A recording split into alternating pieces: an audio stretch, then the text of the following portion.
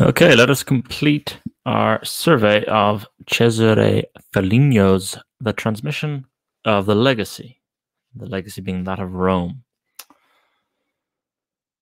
Papal support was freely given to Pepin and Charlemagne, and would be grievously misunderstood if it were held to imply that Carlovingian revival of learning took place under Italian influence. So we're in the courts of Charlemagne. The Frankish court, where men were assembled from all parts of the West, Italians were few. They remained for short periods and were entrusted with comparatively unimportant duties. Only Paulus Diaconus, Peter of Pisa, and Paulinus of Aquileia represented Italian thought in the circle of Charlemagne, and they were summoned to it long after the beginning of its educational reform. It was not in Italy that Charlemagne had met his principal advisor, but he was not an Italian. In the year 781, at Parma, the king came across Alcuin and was so favorably impressed with him that the scholar was thereafter attached to the court and was never followed to leave it for long. Notker, the monk of St. Gall, did not think of Alcuin and may have rather exaggerated his description when he wrote the two Scots on landing in Gaul shouted to the crowd, "If there is any one among you who wishes to acquire wisdom, let him come to us, and he will get it, for we have it for sale." It is for certain, however, that Charlemagne's educational activities were influenced by Irish and Anglo-Saxon tendencies in learning, and among the men who were entrusted with the more delicate duties were Alcuin and his friends Wiso, Fredugus, Dickwill, Eginhard, Clemens Scotus, Josephus Scotus, and Smaragdus. And just as their treatises were Celtic in type, the best Latin poets at court were the Frank Engelbert and Alcuin himself. So, trying to add some flavor to the characters surrounding Charlemagne's court, getting to the bones of to what extent was Charlemagne's court really a revival in Roman ruling or Roman legacy? Was he aping something that by the 8th century had vanished? Could Charlemagne ever have really recaptured the spirit of Rome? Men like Alcuin would have been important to that. So we'll see what Cesare has to say further. But whatever, continues Cesare, their immediate origin, their learning was profoundly Latin. Alcuin's treatises are based on Donatus, Cicero's De Inventione, Porphyrius's Introduction, and Aristotle's Categories. And his poems are not, so these are people who would have gone through the natural transmission rather than the artificial transmission, right? So the fact of being discussed in 8th century Charlemagne Carlovingian court, is a case in point that they are not the natural transmission, that they went through the Dark Age rather than re-emerged in the Renaissance as an artificial tradition or transmission. So Cicero largely, his De Inventione anyway, is natural. A lot of Aristotle's categories and basic logic, this was going to feed in to what becomes the organon later. This is natural, of course. It has to emerge as the scholastic stuff in the 12th and 13th centuries. But to do so, it had to have gone through this mutation in Charlemagne's court. Frequent imitations of Virgil, Luke, and Statius, Fortunatus, they retain, however, sufficiently individuality not to be comparable to the usual cantones of the Middle Ages. Creative power was not stunted in them by servile imitation, and the verses de Cuculo and the Conflictus Veris et Hiemis are charming little poems. Eginhardt's Vita Caroli was cast on the mould of Suetonius's Life of Augustus.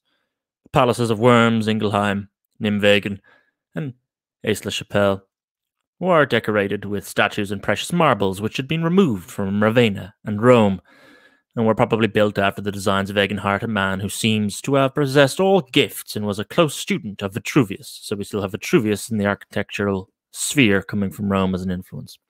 Further, the writing and illuminating of manuscripts reached in the days of Charlemagne a very high standard of clearness and neatness, but both handwriting and illuminations reveal Anglo-Saxon influence. So again, this is tying in with what Hyatt would have said, that the Dark Ages really belong, in a classical traditional sense, to England.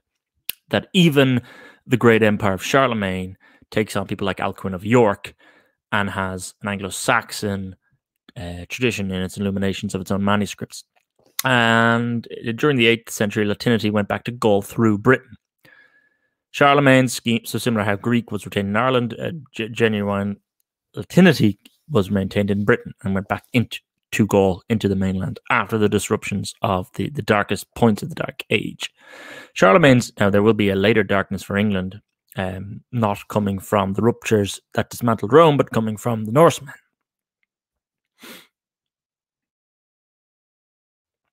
The Vikings. That will plunge England into another Dark Age, but it will have revitalized in France for the Middle Ages, for the early Middle Ages. And hence why Chapter 3 of Hyatt becomes about France in the Middle Ages and abandons England until we get to Chaucer. So, Charlemagne's schemes of educational reform were not allowed to lapse by his sons and successors. It was during their rule that Italy was struck by the tide which had first started from Rome, spreading through the Western Empire, and later had flowed back from Ireland to Northumberland, and Northumberland and Ireland to the Carolingian kingdom. So the process that we're talked about there. The delay must be accounted for by political conditions, and by the fact that Italian activities seemed to centre on trade and later on building when means were provided for it by the pence of a growing number of pilgrims. Schools were established or reformed. Irish monks formed centres of teaching at Bobbio, Pavia, in Venetia, in Piedmont, and Emilia, at Nonantola in Tuscany, and at Farfa, and more particularly at Monte Cassino. Monte Cassino being the reclusive foundation of Boethius's friend Cassiodorus. An unknown Irishman copied works of Horace, Ovid, St. Augustine, and Bede at Milan, and his manuscript is still extant. Marcus Eberhard of Friuli had in his library of works of religion and writings of Vegetius, Orosius being a writer that Alfred the Great admired and translated, Fulgentius, Sedulius, Alcuin, and Smaragdus. There is evidence that almost everywhere libraries were put together at this time. Donatus Scotus, who became Bishop of Florence, is supposed to have explained to his pupil not only Virgil, but also portions of Hesiod and Democritus, coming from Greece and the Alexandrine age. At Naples, Luther II is said to have met 32 philosophers, the value of whose theories it is probably merciful that we are unable to judge. Progress was stunted once more during the 10th century, and a period of decadence followed. Interesting point by Cesare that he reckons what actually occurred was not the lapse to the Dark Ages of the incursion of Vikings and the Normans. As he says here, the onslaught of Arabs, Normans, and Slavs brought confusion and destruction everywhere. Breaking up of the Carolingian Empire and the struggles in Britain and Italy caused learning to fall into abeyance. It's interesting that he points towards a decadence in the court of Charlemagne. It's not simply an incursion. I would probably say more it was an incursion into a fledgling revival. It was a revival which hadn't fully flowered, and so it was susceptible to attack. But Cesare, by using the word decadence, I think it's quite an interesting choice. It's an interesting phrase choice, that he is already thinking of this mode of every flourishing has its decadence, rather than it being nipped in the bud, so to speak. But towards the end of the century in France, a more settled political condition followed up the victory of Hugo Capet. This is the beginning of the Capetian dynasty in France, and Odo of Cluny undertook to restore discipline and learning among his clergy, drawing inspiration perhaps for some aspects of his reform from Irish traditions, and the movement rapidly spread in all directions. An interesting link there, Odo of Cluny, in order to restore the traditions. It's not just learning that Cesare cites, but discipline, right? Discipline and learning as a dual factor. Otto repeated the well-worn charges against profane learning, but his Latin verses show that he did not act upon his own theories. Nevertheless, the lack of princely courts, where men of learning could find refuge, protect, and the necessary encouragement, might well have rendered fruitless all previous efforts, if a progressive sovereign had not arisen in Saxony, where such an event seemed likely to occur. So, if we're thinking of this from a Carlylean perspective, we've had the great men being the centers of these learnings. So Charlemagne isn't the center of learning. That came back down from Ireland and Northumberland, certainly from a Latinist and Greek perspective.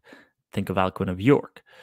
But they still had to center, that learning had to be injected back into mainland Europe around a character like Charlemagne, around a figure. Something had to embody that greatness. So Charlemagne encompasses it, but then the decadence ensues after him, and now Cesare is thinking there has to be another figure around which the learning can crystallize. So we go to Saxony. Otto I, the Great, this is Otto the Great, added, so another great, Charlemagne, Otto the Great. It's always going to be someone with a moniker, the Great, or someone that invokes greatness. When you think of Charlemagne, it's almost synonymous with it. Added to his circle and attracted to himself the best brains of France, Germany, and Italy. Even that phraseology by Cesare is something you wouldn't see today, that the greatness of the king attracts to himself the intellectual, right? So now, during 2020, what we've had is the rule of the experts, right? The epidemiologist or the virologist or the model maker, and the leaders deferring decision-making almost to them. There's been some pushback, but barely any, right? A lot of deferring decision makers. Here, you would have the opposite. The learned men of the day, be it in the classical tradition and the transmission of the Roman legacy, still had to center on greatness, and the greatness was within and intrinsic to the characters themselves. So Otto the Great and Charlemagne, and they attracted it almost like gravity towards them. Here's some examples. Stephen of Navarra, Gonzo Eckhard II, and Bernward of Hildesheim, who after the death of Otto II helped the Byzantine Empress Theophano to bring up the youthful Otto III. So we've got patronage from the Byzantine Empire to inject more Greek learning, and from a Roman perspective, but still Greek, into the West again. Schools sprang up in Saxony and Bavaria, where at Tegernsee the learned Froment copied in his own hand works that of Horace, Cicero, Statius, Juvenal, and Persius, also in Lorraine and in Flanders. And it has been observed that few laymen had any part in this Saxon revival, but the clergy, who had in the epoch so great a share in the management of civil, political affairs, that the movement did not exhaust itself in the seclusion of cells or affect only religious learning. No doubt pious texts and theological books claimed the largest attention, but the classics were not ignored, since Roswitha found occasion to decry the course of Terence and Rahing of Flavigny to copy the Aeneid. Latin learning did not penetrate the Saxon world so deeply as it had done the people of Britain. German legends, however, were rendered into Latin, and topical poems were composed in Latin for a musical setting. Music had indeed a considerable share in this progressive movement. I always think of Germany as the land of classical music, right? Even one of the best composers who have ever have been around in England was still German of origin, Handel. And then his contemporary, of course, is Bach. And then later we're going to get Wagner. We're going to get that almost perfection of stage and classical music and mythos in Wagner. So the Germans are always quite a musical people. And also, if we think of Goethe and Winckelmann and the obsession with Greece, and the Germans who saw themselves as inheritors of Greece far more than of Latin Rome, we're seeing elements of that here too, where the English take up the Latin world far more readily than the Germans. So the topical poems of Latin, though, were still placed in musical settings. So to get into the German mindset, you could say they needed to place the Latin language poems into a musical setting. Music had indeed a considerable share in this progressive movement, a fact which is but partly due to the German fondness for song. For Latin influence entered into musical studies. Gerbert has been hailed as the innovator of musical art, particularly because he succeeded in explaining the theories of Macrobius and Boethius for the benefit of the medieval world. And it was primarily due to the interpretation and dissemination of the information which he drew from Boethius, and to his direct or indirect connection with Arab and Jewish scholars of Spain that Gerbert became also the leader of a revival of scientific studies.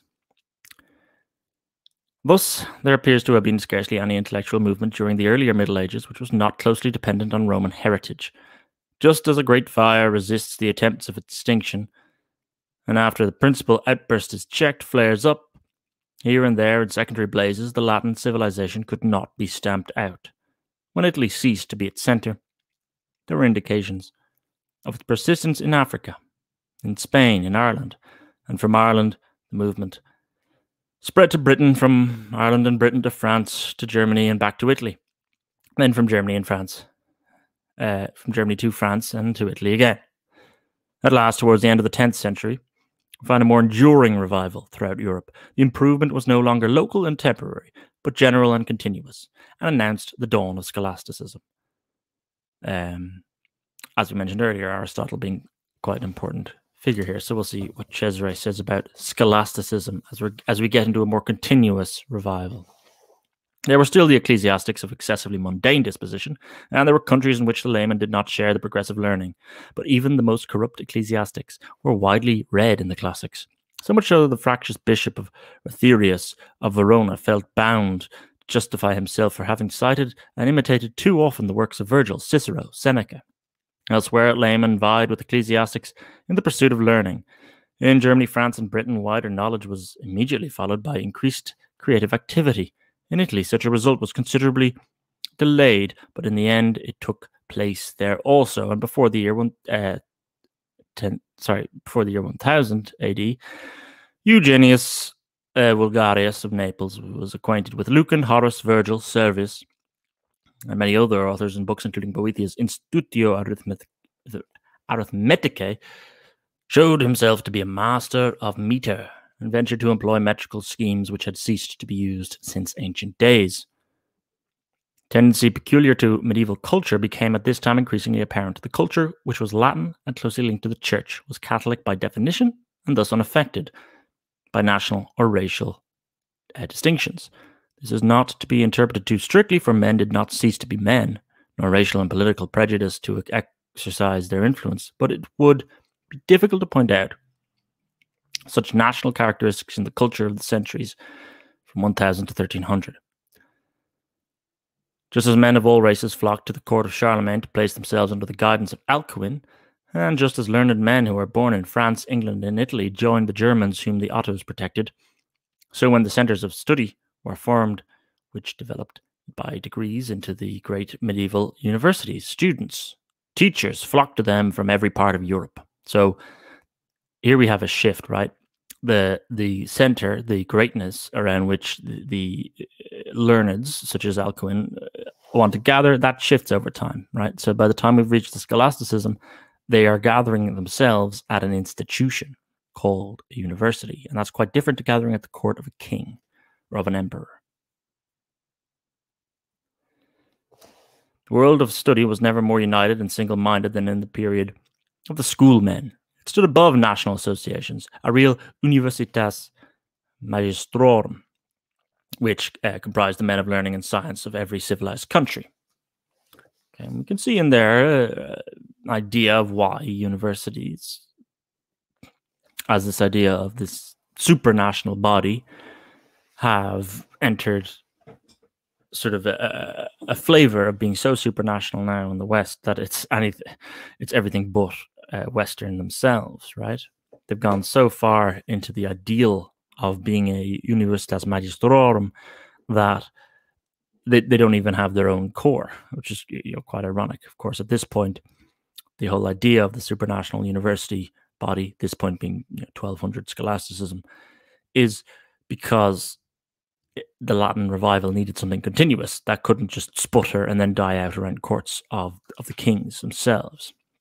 It was not our purpose to outline a sketch of Latin culture during the Middle Ages. It suffices to have shown that there was no definite break of continuity in the tradition of culture from the 5th to the 11th century, that learning never became fully extinct, even in the most perilous, gory periods of strife. It had to seek shelter in successive migrations to different countries. The year 1000 provides a useful landmark. It was once an accepted tradition that men had been terrorized by fearful prediction which forecast the end of the world at that date.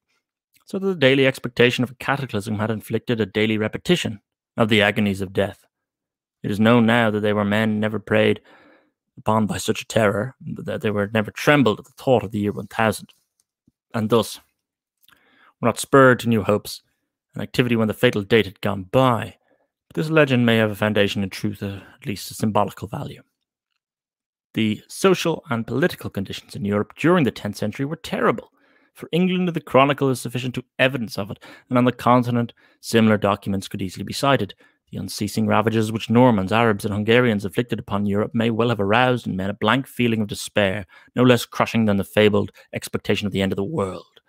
After the year 1000, the political conditions did not suddenly improve, but the atmosphere became less disturbed. Studies in particular were pursued in a manner more methodical, owing to the activities of the schoolmen and other contemporary philosophers who cannot be classed, but must nevertheless be grouped with the schoolmen. Early in the Middle Ages, there had been men of keen perception who realized, dimly at their first and later more distinctly, that the barbarian invasions had brought about a serious decline in learning. This is, the secondary decline, secondary darkness that inflicts, for instance, England between Alfred and Chaucer. Scholars who felt competent to impart any teaching became more or less clearly conscious of a task which they could not fail to undertake, the salvage of such fragments of knowledge as they had learned from the ancients. It is probably due to the impression and intentions that most of the authors seem to renounce specialization. So when you're under threat from enveloping darkness, you should renounce specialization, not proceed, because the specialization, you could picture it this way, right? The specialization has gone on to such an extent that you no longer even know who your immediate neighbors are in the context of the specialization, and you've lost all idea of what the shape of the whole organism is that you have specialized out from. So in the Middle Ages, Cesare is saying there's an element of this that occurred. People realized this and renounced specialization and wrote the works of an encyclopedic character. On the threshold of the Middle Ages, Boethius and Cassiodorus endeavored to cram into their works large stores of information. So similar to them, Cesare here is saying Boethius and Cassiodorus in the 6th century saw similar, and hence wanted to store as much knowledge as they could into their own texts. You could say that's why there's such Platonic, Stoic elements in Neoplatonic and Stoic elements in Boethius' consolation philosophy, but there's also poetry in there, and there's also just wanting the pure preservation of the Latin tongue in a high art. So they wanted to cram in large stores of information. Later, Isidore of Sevilla and Gregory of Tours and the Venerable Bede wrote about all branches of learning. Alcuin asserted that philosophy is naturarum inquisitorum nivinarum humanorum quae cognitio quantum possibile est omni estimare. Alcuin's pupil and plagiarist Rabanars Maurus, at the beginning of the 9th century, compiled the great encyclopedia of the earlier medieval centuries called De Universo, and let us note once more that all of them wrote in Latin and were only acquainted with Latin sources or with Greek works in Latin translations. There existed at the time some selections of Aristotle's Organon, translated by Marius Victorinus, and Boethius, Plato's Timaeus. Of course, we talk about the natural transmission of Plato. The most natural transmission of Plato is his Timaeus. It's always there, and it's why in Raphael's School of Athens, if you see the text that Plato's holding is the Timaeus, because that would have been the one that passed through. Largely, I think, due to Porphyry in the Neoplatonic, wrote some notes on the Timaeus. They're seen as an introduction to the text. Explained by Chalcidius in a way that rendered an accurate interpretation impossible. The outlines of other Platonic and Neoplatonist works were known through the treatise of St. Augustine. There was also the Isagoge of Porphyrius, translated by Marius Victorinus, and further Macrobius, Memertus, Donatus, some of Cicero's works, Virgil, Ovid, Horace, Seneca, Juvenal, Lucan. All of these are discussed by Horace's complete core. And then maybe less core, we get Claudian. Vitruvius is the architect, and Vegetius, who must be of lesser note. It doesn't mention him much. A few rhetorical books, the Latin and some of the Greek fathers in Latin renderings, and later the works of the pseudo-Dionysius Areopagite, translated by Jan Scotus, John Gregory the Great, Isidore, Bede, Marcianus Capella. A few additions, including a number of spurious books, would complete the list of the most common sources, the usefulness of which was further impaired by the amazing mistaken attributions. It has been mentioned already that the intellectual activity of the 10th century was centered on single individuals in isolated schools, Otto at Cluny, Poppo at Fulda, and then Ratherius, Liutprand, Notker, Gunzo. Right? Gunzo was among the most interesting figures, being a layman in the company of ecclesiastics, and thus an outstanding representative that lay education, which amazed Otto of Freisingen. He showed a pugnacious and punctiliousness that was later, unfortunately, to be the frequent heritage of the humanists. So what's Cesare getting there? Pugnacious and punctiliousness. I think it's a good little mix. Frequentist of the humanists. Well, yeah. Good way of thinking of someone who's like battle-hardened and wanting that wit about them cutting, you could say. But Gerbert is by far the greatest of all his contemporaries. His intellect was so insatiable, he wished to know everything knowledgeable. And so exceptionally good luck in the 21st century. I do try, but I wonder what Gerbert would have made of it all. And so exceptionally powerful that he reached conclusion almost by divination, arguing from data that would have been insufficient for most men. At last, towards the end of the 10th and the beginning of the following century, there came on stage another strange representative of lay scholarship, Anselm of Besate and St. Anselm of Aosta from De Wulf, calls the first schoolmen. The rise of scholasticism renders a later process of transmission of the Roman heritage too simple to need explanation, for the philosophers who were described as schoolmen have a common minimum of doctrine and knowledge besides methods and tendencies of interpreting it were proper to each, but the schoolmen were particularly linked to one another by a fundamental conception of culture. Truth, according to them, was not a personal possession discovered independently by each philosopher. It was a treasure that had to be handed down from generation to generation, each generation increasing its preciousness by adding further discoveries. And I think that's a very good way of putting what should be the idea of university, right? That the truth exists, you're handing down the truth, and it's been handed down to you as well. You haven't just come up conceptualized truth out of a box, and then you must pass it down, make your own incursions, make your own little dents or increases into it, the shape of this truth, and then you hand it over. Rather than you entering in and coming up with this brand new truth regime. Thus the transmission, so in that extent, yes, I agree with the schoolmen. Whether I agree with what their idea of truth was, perhaps, in the course of 800 years, you can still be of that tradition, but the hand-me-downs and the tweaks can be such that you have evolved from it. But I wouldn't want to see a rupture from the schoolmen, or to say that they got everything wrong, which is probably how many people in the humanities today would even consider that as an idea, that you're still inheriting the schoolman tradition, which has gone through the transmission of Rome, like what Cesare here has told us. Thus, the transmission is as much as survived of ancient culture as understood by the schoolmen, the natural function of scholarship. So, to Cesare writing in the 1920s, so he was talking about something that happened 800 years earlier and was still saying, yes, this passing through of generation to generation of this idea of truth, which you tweak or you harness, was the whole idea of scholarship. It was the function of it. He was able to look back 800 years and still come out with that idea. Whereas now, somewhat 80 years later, or maybe almost 100 years later at this point, we feel more detached from Cesare than he did from the schoolmen of the 12th century.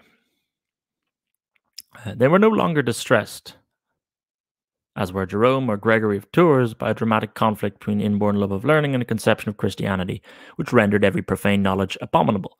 The recurrence So the purity, that original purity spiral of Christianity has sort of died out, and now they could try and fuse them more readily, the Christianity with the ancient learnings, right, that had preceded Christianity. The recurrence of such a contrast among the schoolmen was rare and sporadic. No doubt the more important questions which were debated by them concerned philosophy, such as the question of universals. No doubt scholastic philosophy tended in its development to identify itself with theology. No doubt the schoolmen did not abate the medieval claim of encyclopedic knowledge, but the great intellectual activity was caused by scholastic philosophy, and particularly by the feverish search after truth. It had a very great influence on all branches of learning.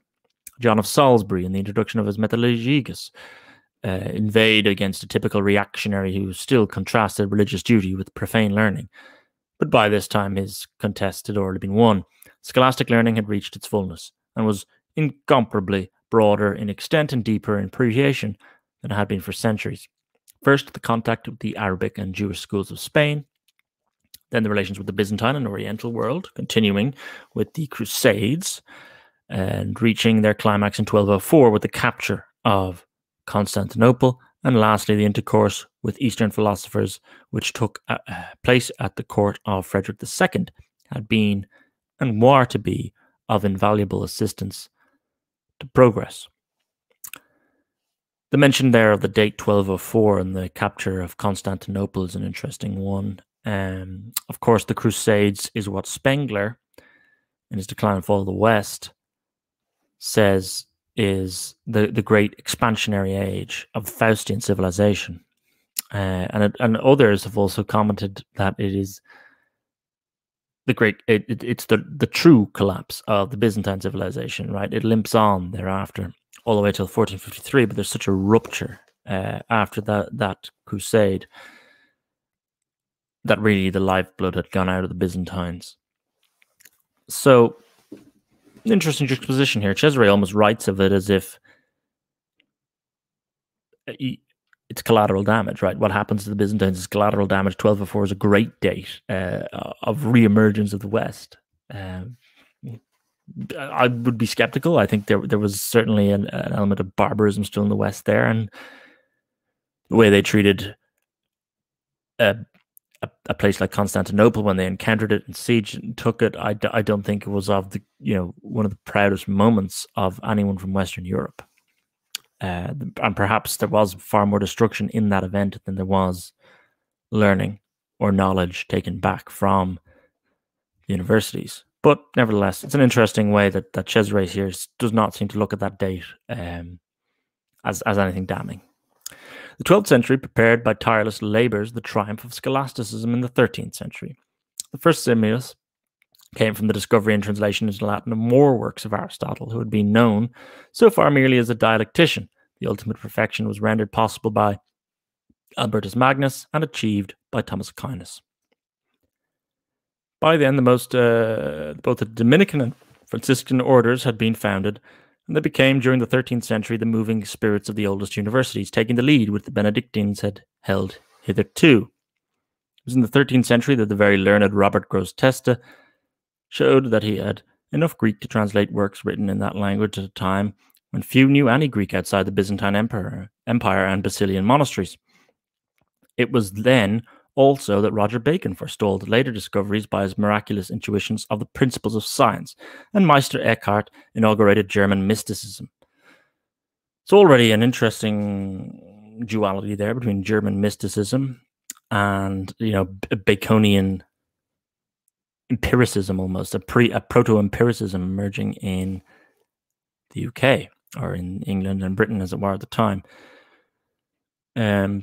which would have chased all the way down to Foligno's time.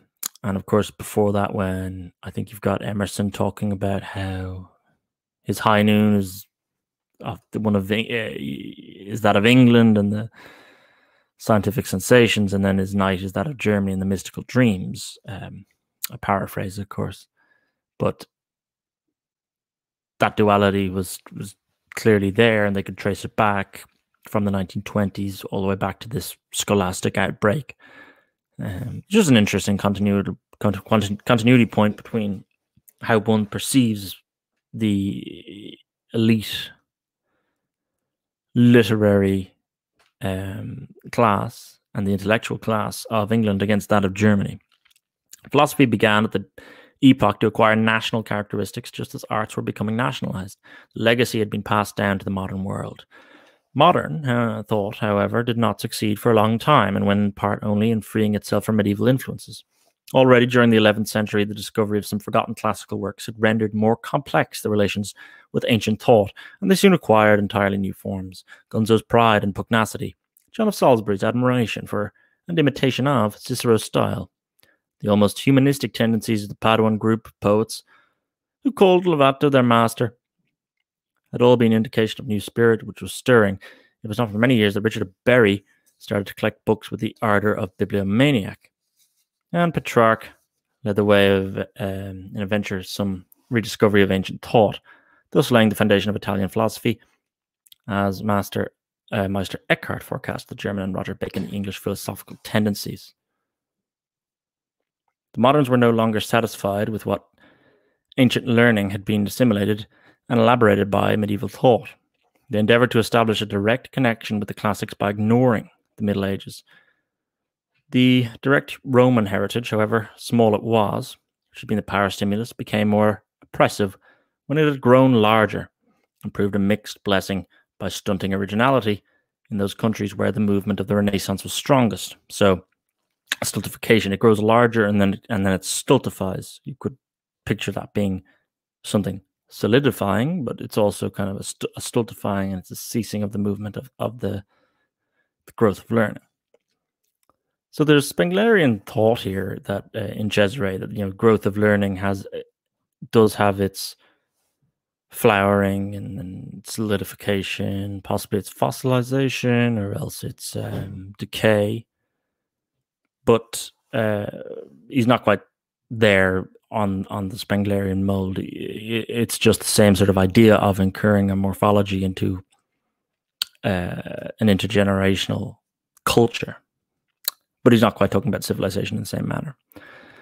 There is a sign by which the attitude of scholars and groups of scholars towards the ancient world may be most surely traced. With few exceptions, the learned literature of the Middle Ages was all written in Latin, and medieval men of letters assailed themselves with that language to the maximum of freedom, and was a spoken language for them. They had used it in teaching and debating. They thought in Latin, and thus adapted to all the requirements of their thoughts, feeling free from all puristic preoccupations.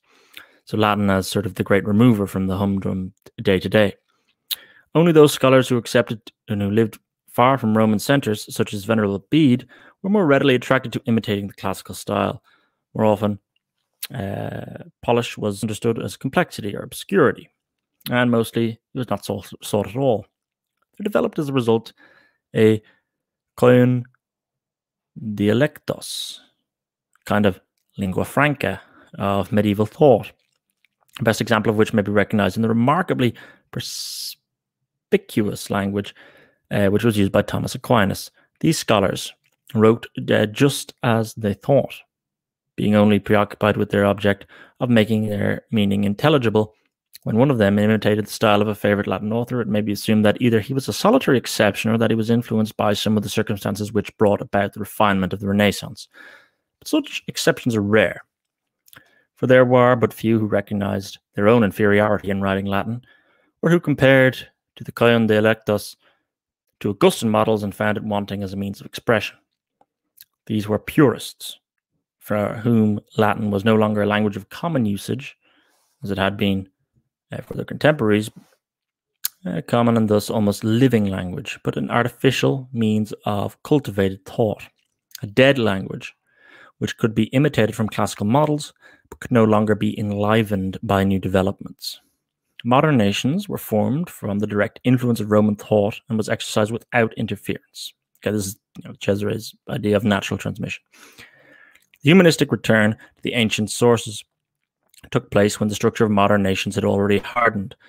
Each of them took to herself that portion of the new discoveries which she wished or was able to take. But the direct heritage was not apportioned in the same manner. All the peoples of Western Europe, whatever their political vicissitudes happened to be, between the 5th and 9th centuries, formed by degrees a cultural unit, which remained one and inseparable up to the 13th century. To such a development, all races contributed to their share until schoolmen of Paris gave the absolute leadership to France. Later, the different nations ceased, hence again why Hyatt would call France the Middle Age country that we need to know in terms of the classical tradition, right? That's where the schoolmen had solidified in the University of Paris. So he doesn't even talk about the University of Paris. Hyatt doesn't. But it's interesting that Cesare independently comes to the same conclusion when talking about the schoolmen. So even though Hyatt is thinking more purely in a literary form, Romance of the Rose, the insertion of romantic elements into the history of Troy, whereas Cesare is thinking of the schoolmen and the twinning of maybe Aristotelian philosophy with Christianity and so on. It's still that they both agree that the center of the cultural influence is in France. Later, the different nations ceased to have an instinctive feeling of the common origins of their civilization. Other influences, and particularly national tendencies, were at work, so that there became a time when it was possible to mistake the movement of the Renaissance for the principal cause of Latin influence. But if one wishes to have a ready standard by which to evaluate the importance of the heritage, or a test by means with which to trace the different processes of transmission and their relative efficiency, one needs only to ask a few simple questions. What would have been the fate of Europeans if the thought of the Romans had not existed and had not become masters of the world?